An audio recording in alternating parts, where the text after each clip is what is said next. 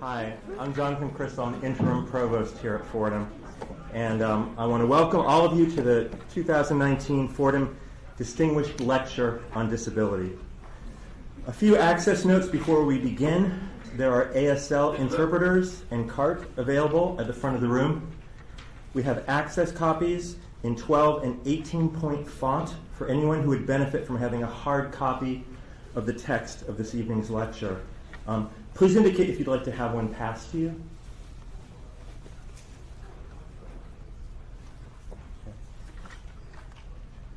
Thanks. There's also space at the back of the room for anyone who needs to move around. This lecture is organized by the Fordham Faculty Working Group on Disability, a university-wide group supported by the Provost's Office. This year's event was also made possible through the support of Fordham's Chief Diversity Officer, Rafael Zapata, who just walked in somewhere. Now in its fourth year, Fordham's Distinguished Lecture on Disability series is part of a growing range of activities and initiatives around disability on campus. The Faculty Working Group also sponsors an interdisciplinary research seminar series and events organized for students, including film screenings and discussion panels, as well as initiatives to improve the accessibility of our campus community. You can find out more about their activities by going to the website called Fordham Disability Scholarship Cluster, or by emailing disabilitycluster@fordham.edu. This year, we're very excited to announce a new Disability Studies minor. The minor offers students a truly interdisciplinary opportunity to engage with questions about the meanings and experiences of disability through coursework, on-campus programming, and participation in the broader community of disability studies scholarship in New York City. Information about the program can be found on the flyers outside or by searching online for the Fordham Disability Studies minor. We encourage you to get in touch if you're interested in learning more about that. In addition to these faculty-driven initiatives, we have a fantastic student organization, the Students for Disability Advocacy Club, that is actively working to create a culture of accessibility here at Fordham. Flyers with more information about their activities are also available on the table outside. Turning to this evening's activities, tonight's event will take place in two parts. From 6 to 7:15, we have the lecture and a Q&A moderated by Dennis Tyler. Professor Tyler is Associate Professor of English here at Fordham. His work on African American literature and culture, disability studies, performance studies, and popular culture has appeared in African American Review, Journal of Literary and Cultural Disability Studies, and American Literary History, among other journals. And his book, Disabilities of Color, is forthcoming with New York University Press. Following the Q&A, we will have a reception in the back of the room. Now, let me introduce our distinguished speaker. We are thrilled to have Eli Clare here with us this evening. Eli is a writer, activist, and teacher whose work opens new avenues of discussion on disability, gender, sexuality, race, and environmentalism. In addition to presenting work across the U.S. and Canada, Eli is the author of 3 books, the poetry collection, The Marrow's Telling, Words in Motion, and 2 works of creative nonfiction, Exile and Pride, Disability, Queerness, and Liberation, and Brilliant Imperfection, Grappling with Cure, both of which use innovative hybrid forms to raise vital questions about how we story disability in our society. These are texts that challenge us to think deeply about the ways that racism, ableism, homophobia, and transphobia shape our perceptions of what constitutes a normal body, mind, or a valuable life, and that both describe and experiment with the kinds of relationship and community that emerge in spaces of multiple marginalization. As disability artist Petra Kuppers describes in a response to Brilliant Imperfection in Syndicate, Eli's gift is to bind experiences, longings, and desires to a deeply felt sense of the injustices, exclusions, and unmarked sites of violence that surround us. We are excited this evening to hear more about that work. Please join me in welcoming Eli Clare to Fordham.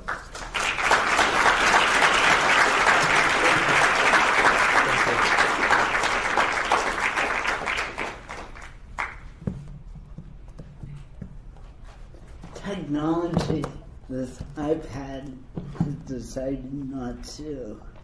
There we go. Hi. Hi. It's great to be here at Fordham. I first want to thank everyone who made my visit here possible today. It's such a tremendous amount of labor that goes into an event like this. I also want to thank the people who built and maintained this building, who cleaned this room. All of that labor makes our presence here possible. I also want to acknowledge that this event is happening on stolen land. This is the land of the Lenape. It's occupied territory of the Lenape. And that acknowledgement always needs to happen. And the responsibility to that acknowledgement, particularly for those of us who are white settlers here, is tremendous. Couple more access notes. For those of you who can hear, how is my volume right now? If that changes, let me know. Holler, wave your hands, do whatever you need to do to catch my attention. But don't throw rotten tomatoes. They just make a mess. I'm going to do a bit of audio description on the PowerPoint slides. So the photograph on this title slide that said Notes on Cure, Disability in Natural World, a talk by Eli Clare, with my email address under my name, and that email address is eli@eliclaire.com. The photograph is a color photo of a tall grass prairie. There's tall green grasses meeting a white-gray sky. And then the foreground is an orange and black monarch butterfly sitting on an orange and yellow flower.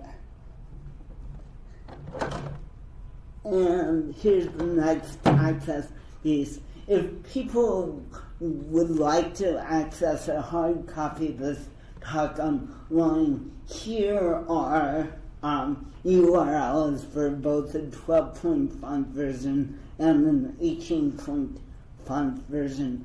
And I'm going to read these URLs as part of creating more access. The 12-point font URL is https://tinyurl.com/y6xj3csd. And for the 18-point font, it's the tinyurl.com/ the last piece of it is y6akeyux. Feel free to download the copies, use them personally, but please don't share or particularly repost them online.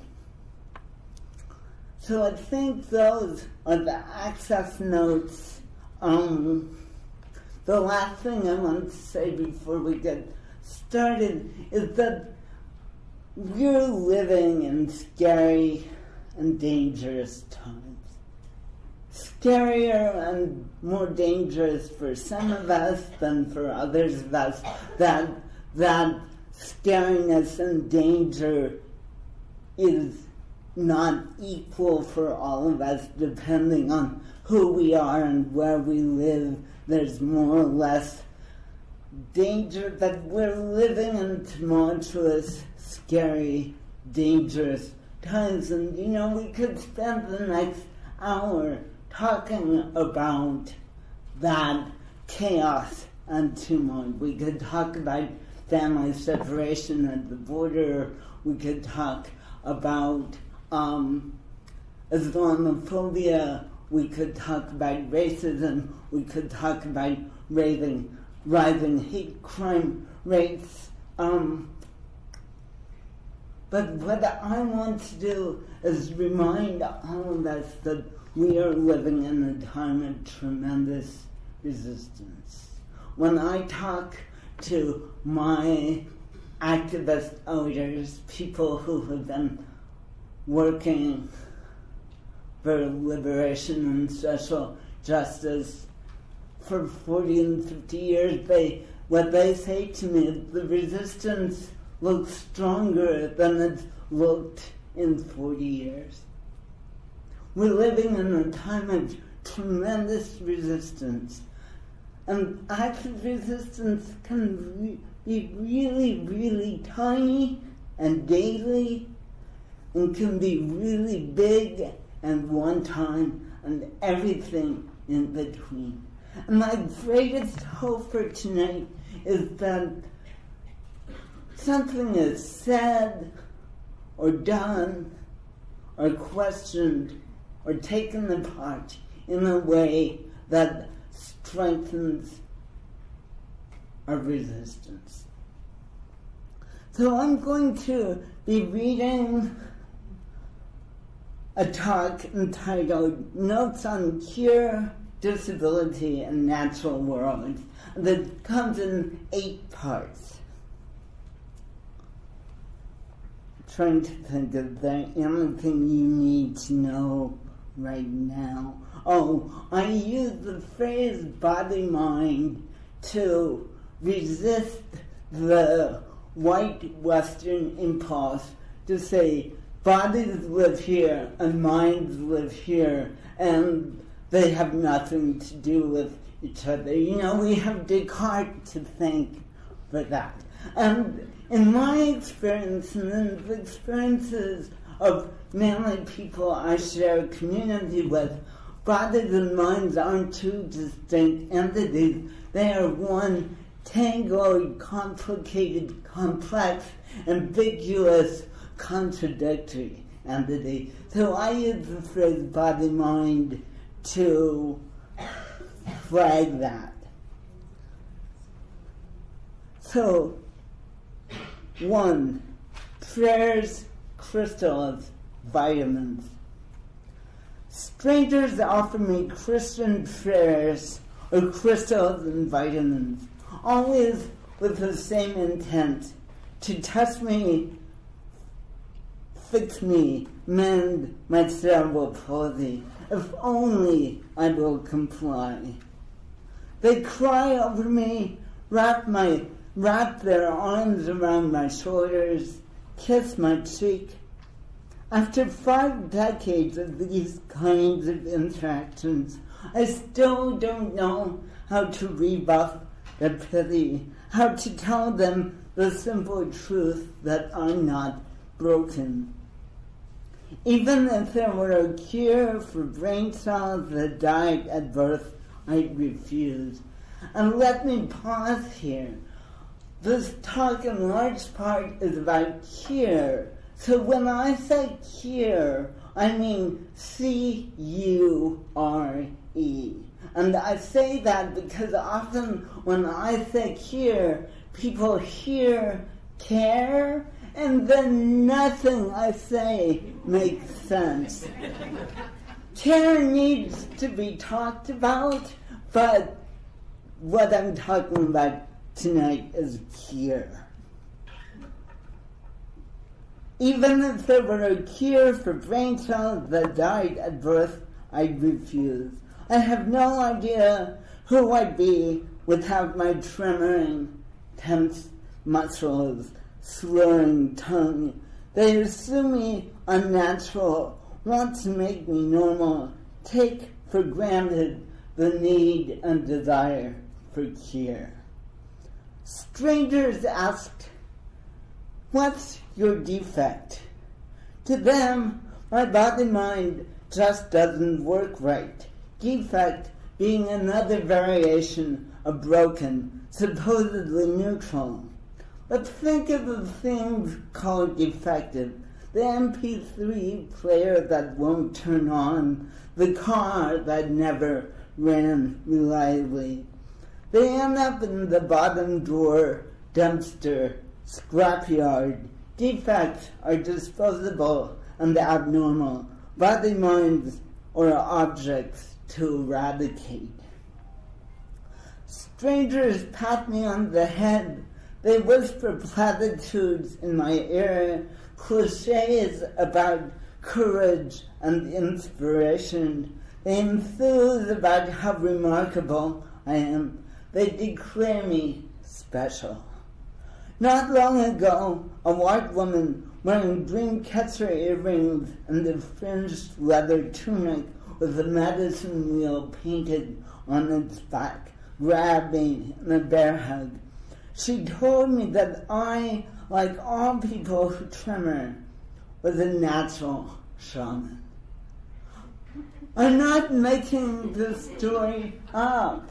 I'm not confabulating details. I'm not making it bigger than it is. This actually happens. It's the kind of crap that I couldn't make up even if I tried. She told me that I, like all people who tremor, was a natural shaman. Yes, a shaman. In that split second, racism and ableism tumbled into each other yet again. The entitlement that leads white people to co-opt indigenous spiritualities tangling into the ableist stereotypes that bestow disabled people with spiritual qualities. She whispered in my ear that if I were trained, I could become a great healer, directing me never to forget my specialness. Oh, how special disabled people are. We have special education, special needs, special spiritual abilities. That word drips condescension. It's no better than being defective. And as the content note, this next paragraph includes some racist and ableist language, and I'm going to say those words out loud rather than use euphemisms. Strangers, neighbors, and bullies have long called me retard. It doesn't happen so often now. Still, there's a guy down the road who, when he's drunk, taunts me as I walk by with my dog. But when I was a child, retard was a daily occurrence.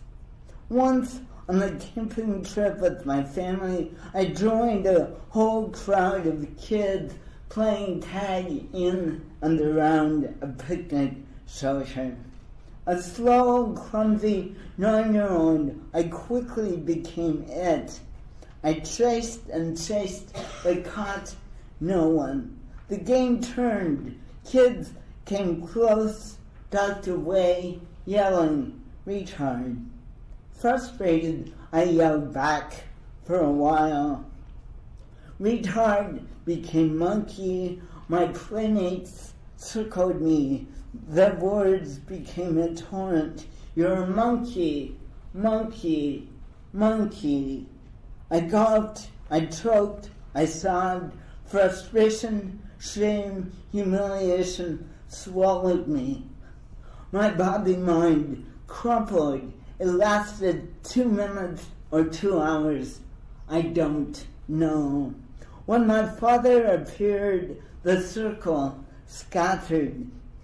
Even as the word monkey connected me to the non-human natural world, I became supremely unnatural. All these kids, adults, strangers drawing a legacy of naming all disabled people and non-disabled people of color not quite human. They approached me with prayers and vitamins, taunts and endless questions, convinced that I'm special, an inspiration, a tragedy in need of cure, disposable, broken, the momentum of centuries behind them. 2. The restoration of health. And an ideology seeped into every corner of white Western thought and culture. Cure rides on the back of normal and natural, insidious and pervasive, it impacts most of us. In response, we need neither a wholehearted acceptance nor an outright rejection of cure, but rather a broad-based grappling.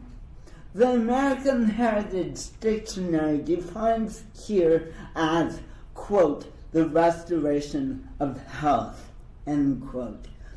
Those 3 words seem simple enough, but actually health is a mire. I could try to determine who's healthy and who's not, acting as if there might be a single objective standard. I could struggle to clarify the relationship between health and disability. I could work as many activists and healers do to redefine health, moving toward theories and practices that contribute to the well-being of entire communities. But in using the American Heritage Dictionary definition as a springboard, actually what I want is to move away from this mire altogether and follow the word restoration. To restore a house that's falling down, or a tall grass prairie ecosystem that's been devastated, is to return it to an earlier and often better condition. In this return, we try to undo the damage, wishing the damage had never happened.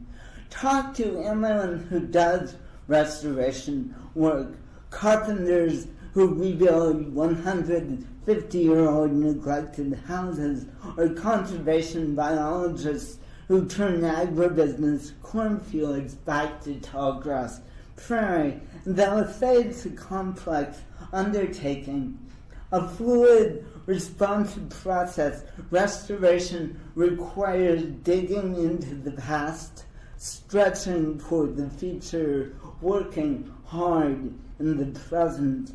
And the end results rarely, if ever, match the original state. Restoring a tall grass prairie means rebuilding a dynamic system that has been destroyed by the near extinction of bison, the presence of cattle, and generations of agribusiness, farming, and fire suppression. The goal isn't to recreate a static landscape somehow frozen in time, but rather to foster dynamic interdependencies ranging from clods of dirt to towering thunderheads, tiny microbes to herds of bison. This work builds upon knowledge about and experience with an 8,000-year-old ecosystem of which only remnants remain, isolated pockets of red plants, milkweed, burrows, and switchgrass growing in cemeteries and on remote bluffs, somehow miraculously surviving. The intention is to mirror this historical ecosystem as closely as possible, even though some element is bound to be missing or different, the return close but not complete. I circle back did the ideology of cure, framing it as a kind of restoration, reveal the most obvious and essential tenets. First, cure requires damage, locating the harm entirely within individual human body minds, operating as if each person were her own ecosystem. Second, it grounds itself in an original state of being, relying upon a belief that what existed before is superior to what exists currently. And finally, it seeks to return what is damaged to that former state of being. But for some of us, even if we accept disability as damage to individual body minds, these tenets quickly become tangled because an original, non-disabled state of being doesn't exist. How would I, or the medical-industrial complex, go about restoring my body-mind? The vision of me without trembling hands and slurred speech, with more balance and coordination, doesn't originate from my visceral history. Rather, it arises from an imagination of what I should be like, from some definition of normal and natural. So I want to pause here and check in about my volume. How is my volume? Okay, great. So this is part 3, Walking in the Prairie. My friend Jay and I walked in the summer rain through a 30-acre pocket of tall grass prairie that was not so long ago one big agribusiness cornfield. We followed the path mowed at a fire break. He carries a big flowered umbrella. Water droplets hang on the grasses. Spider webs glint. The bee balm hasn't blossomed yet. He points out the numerous patches of birch, goldenrod, and thistle. The first 2 belong here, but need to be thinned out. The thistle, on the other hand, should be entirely uprooted. The Canada wild rye waves, the big blue stem almost open. Clusters of sunflowers brighten the rainy day. We pause to admire the cornflowers and the asters. The songbirds and butterflies have taken shelter. For the moment, all is quiet. Soon my jeans are sopping wet from the knees down. This little piece of prairie is utterly different from a cornfield. A whole group of people, including Jay, worked for over a decade to restore this land. With financial and material help from Wisconsin's Department of Natural Resources, they mowed and burned the cornfield. They broadcast the seed, sack upon sack of the right mix that might replicate the tall grass prairie that was once here. They rooted out thistle and prickly ash. They saved money for more seed, working to undo the 2 centuries of environmental destruction wreaked by plows, pesticides, acres upon acres of soybean and corn. The Department of Natural Resources partners with this work precisely because the damage is so great. Without the massive web of prairie roots to anchor the earth, the land now known as Wisconsin is literally draining away. Rain catches the topsoil washing it from field to creek to river to ocean. Prairie restoration reverses this process, both stabilizing and creating soil. Jay and his friends worked hard, remembering all the while that neither they nor the dairy farmer down the road owned this land. It was stolen a century and a half ago from the eastern Dakota people. The histories of grass, dirt, bison massacre, genocide live here, floating in the air, tunneled into the earth. During my visits to CJ, I have taken this walk a dozen times over the last 15 years. At noon with the sun blazing, at dusk with fireflies lacing the grasses, at dawn with finches and warblers greeting the day. My feet still feel the old cornfield furrows. As we return to the farmhouse, I think about natural and unnatural, trying to grasp their meanings.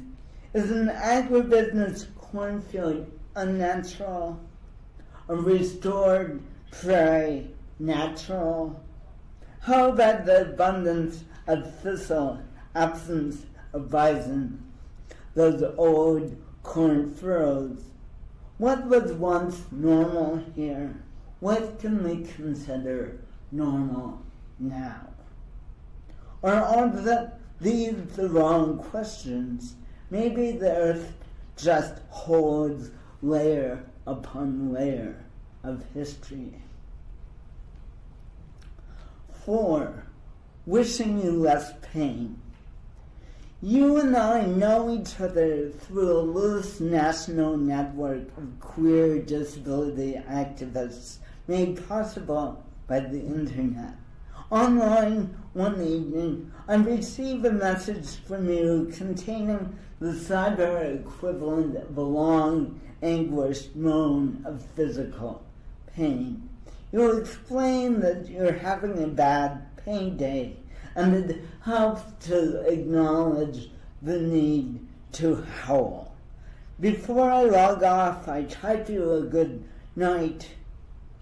Wish you a little less pain with the morning. Later, you thank me for not wishing you a pain-free day. You say, the question isn't whether I'm in pain, but rather how much. As I get to know you in person, you tell me, I read medical journals hoping for a breakthrough in pain treatment that might make a difference.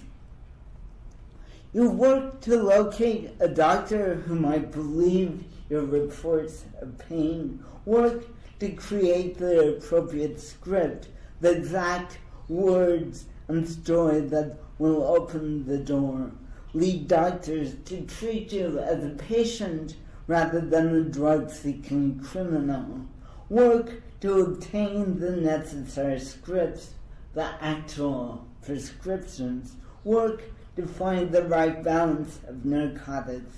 You work and work and work some more.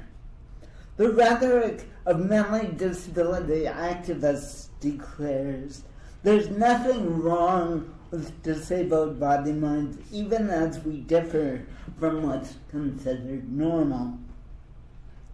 I have used this line myself more than once, to which you respond, resisting the assumption that we are wrong and broken makes sense. But the chronic fatiguing how pain I live with is not a healthy variation, not a natural body-mind difference. I grasp at the meanings of natural and unnatural again. The moments and locations where disability and chronic pain occur, can we consider them natural as our fragile resilient human body-mind interact with the world?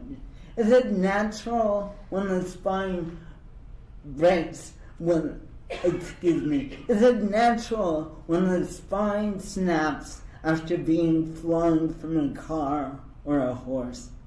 When the brain processes information in fragmented ways after being exposed to lead, mercury, pesticides, can the body-mind both be deemed natural and abnormal? I ask because I don't understand. And when are those moments and locations of disability and chronic pain unnatural? As unnatural as war, toxic landfills, child abuse, and poverty. 5. Cautionary tale. You and I meet at the disability community event. We end up in a long conversation about shame and love.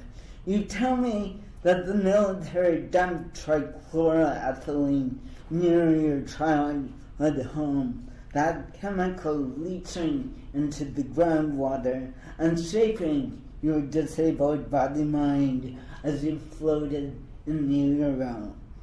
When you talk to people about this pollution and its impact, they most often respond with pity, turning you and your wheelchair into a tragedy. As you tell me this story, I think of a series of advertisements in the Sierra Club's campaign, Beyond Coal.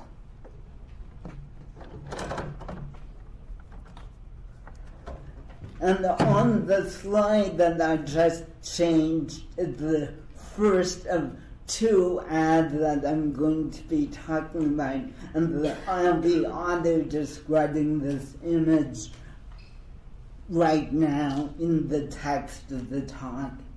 In one advertisement, the tagline reads, quote, "Asthma, birth defects, cancer, enough," end quote, superimposed over a looming, smoke-belching power plant.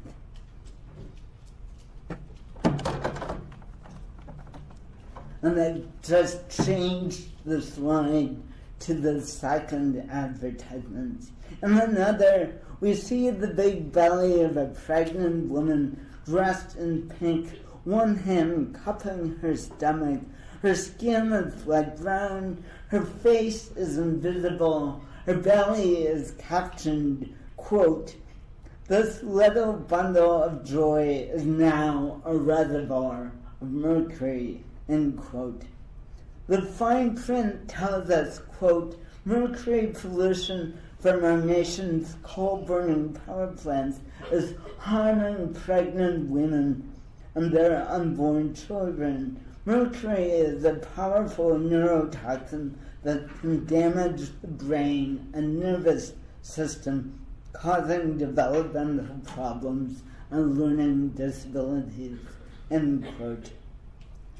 To persuade viewers that these plants need to be shut down, both ads use disability to make an argument about the consequences of environmental destruction.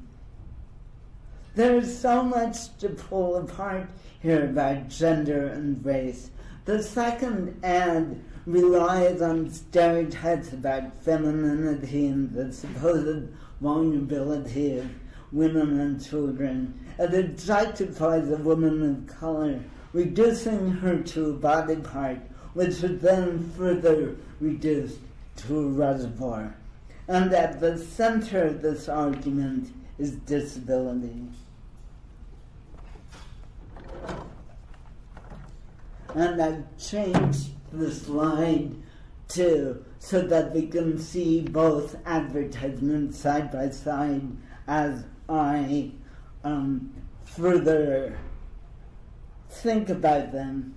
Seemingly, the ads ask us to act in alliance with people most impacted by the burning of coal. People of color and poor people who all too often work amidst and live near environmental damage.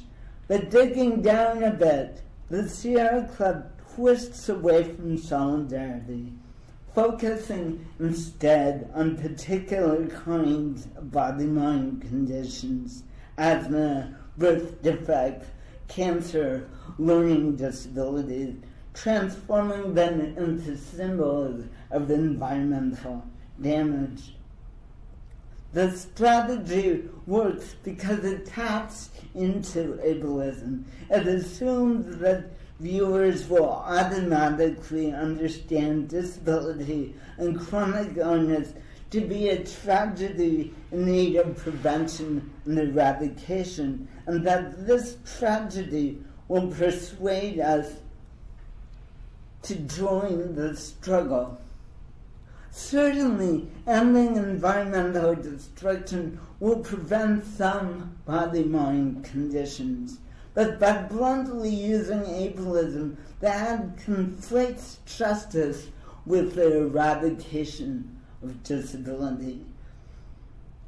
The price disabled and chronically ill people pay for this argument is high.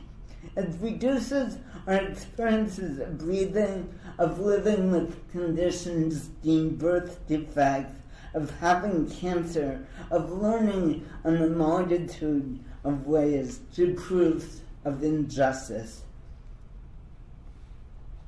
This reduction disregards ableism as a primary location of the problem in big air quotes, the problem of disability. It ignores the brilliant imperfection of our lives. It declares us as unnatural as coal-burning power plants.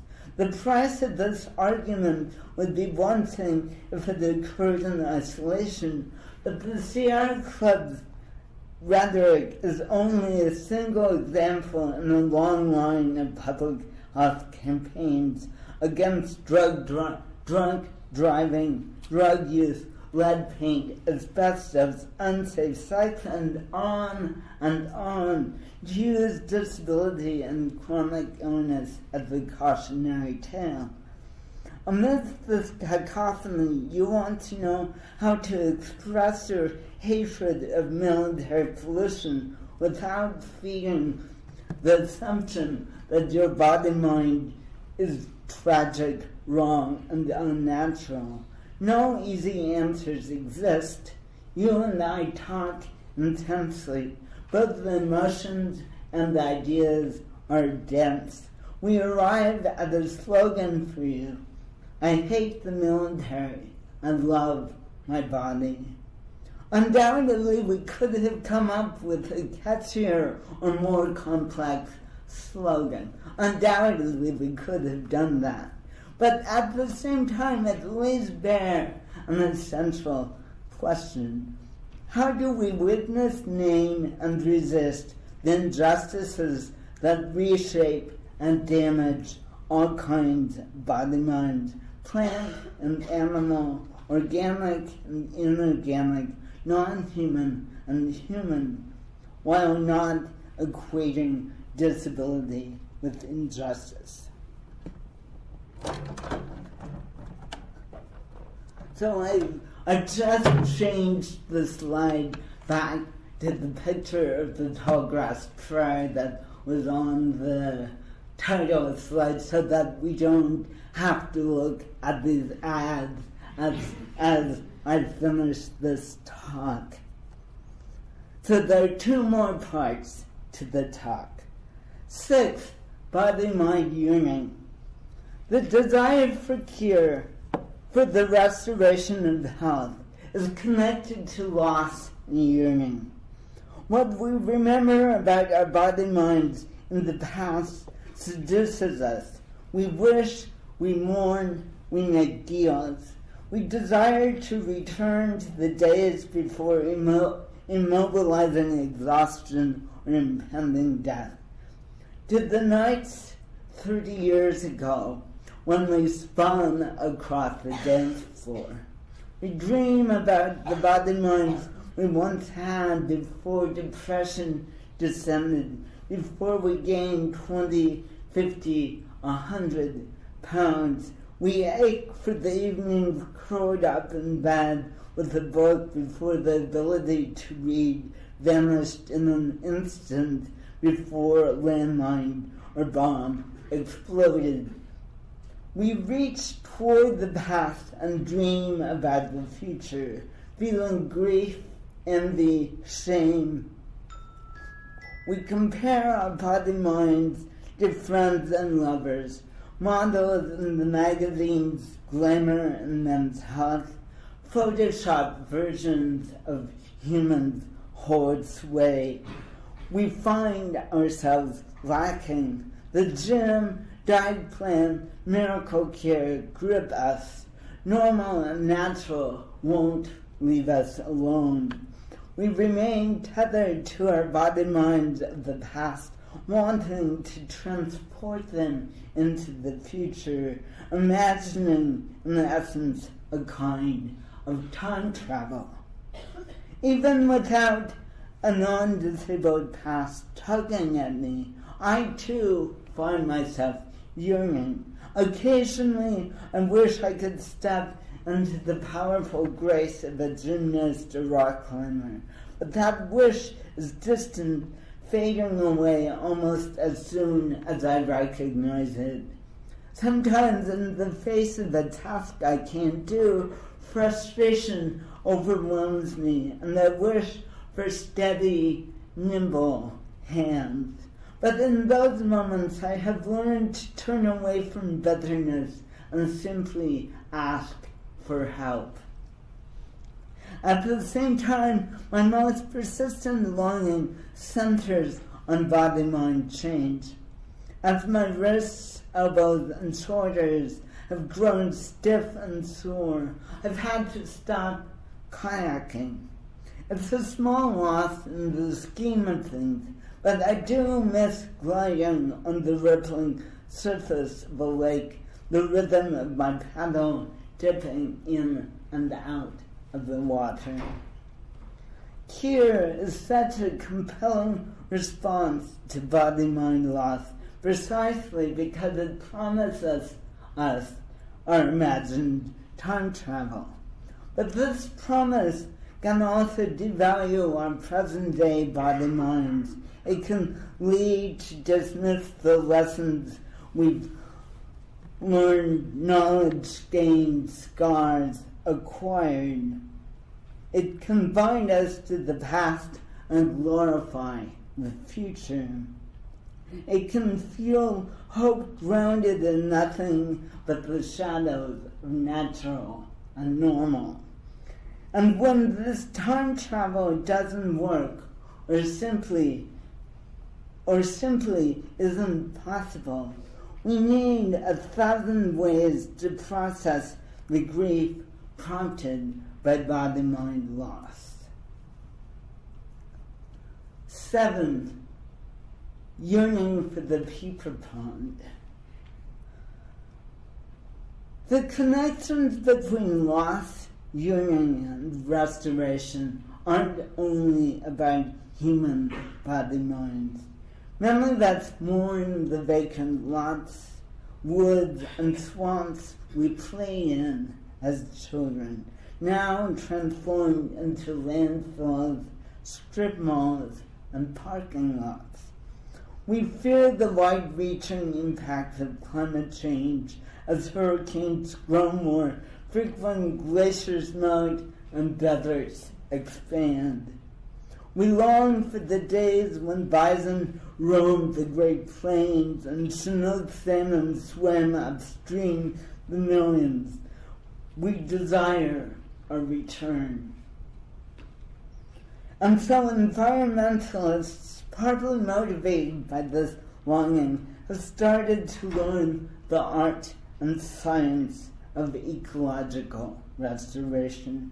They broadcast tallgrass prairie seeds, raise and release wolves, bison, whooping cranes. They tear up drainage tiles and reroute water back into what used to be wetlands. They pick up trash, blow up dams, plant trees, hoping beyond hope that they can restore ecosystems to some semblance of the former selves before the white, colonialist, capitalist, industrial damage was done. When it works, restoration can be a powerful force contributing to the Earth's well-being, as well as providing an antidote to loss. But the damage can be irreversible. Some ecosystems irreplaceable. Restoration may take centuries, may be a band-aid stuck onto a gaping wound.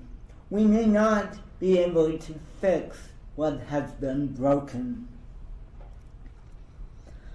Below my house, on the edge of the cow pastures, there used to be a little swampy pond surrounded by cattails, where in the early spring, right now in Vermont, right now, actually this week, where in early spring, just after the ice melted, hundreds of peepers would breed.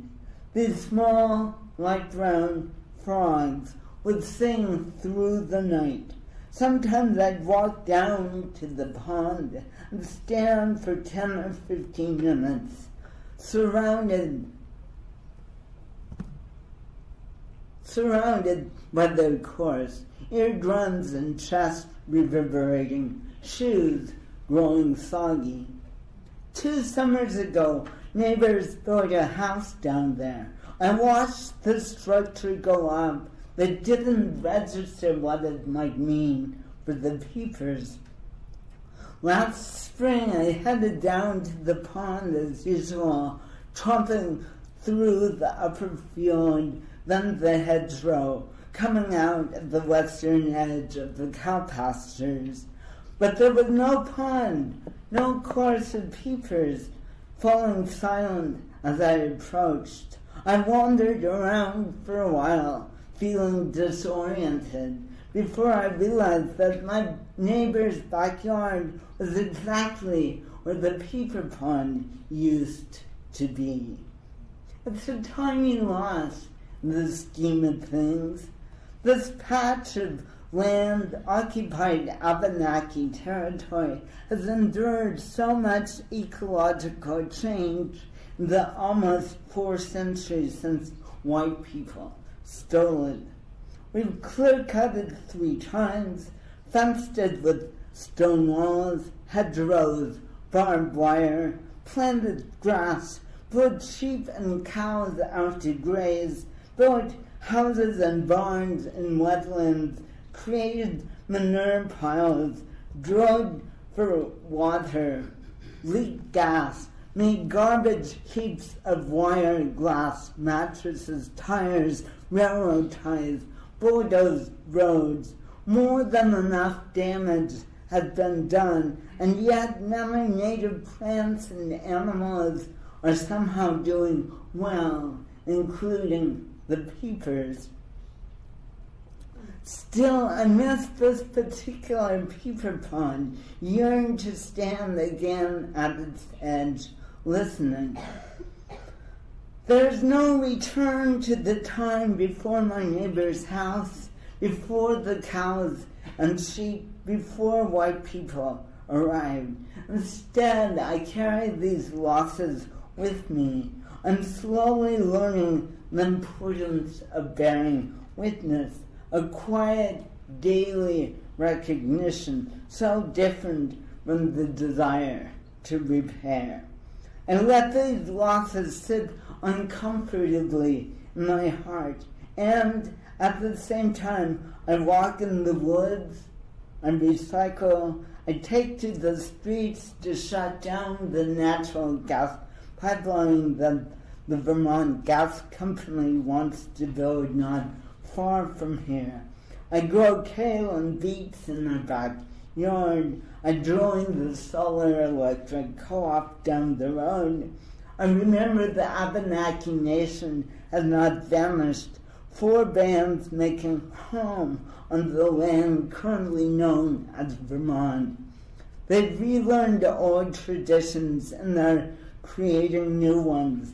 They've gained recognition from the state government. They've acquired in recent years several pieces of land, one of them an old burial site, and another a sacred spot they've frequented for thousands of years.